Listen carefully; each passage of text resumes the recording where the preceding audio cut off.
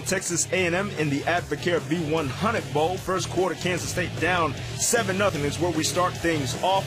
And Jesse Ertz throws a deep ball down the sideline to Byron Pringle.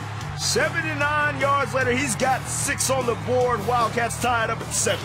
Early second quarter is where we move to next. Same score, second and goal for K-State. Ertz picking his way, a nasty right hand stiff arm into the end zone. He goes. 13-7 lead after the PAT was blocked. Ensuing Texas A&M draw, Trevor Knight finds Josh Reynolds along the sideline. Heck of a catch for a big gain.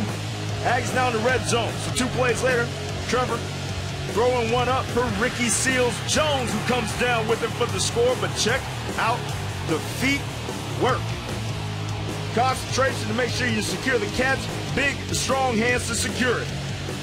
Aggies up 1. Now Ertz hands the ball off to Dominique. He runs down the outside for the 52-yard score, untouched, to give the Wildcats a 23-14 lead in the second quarter.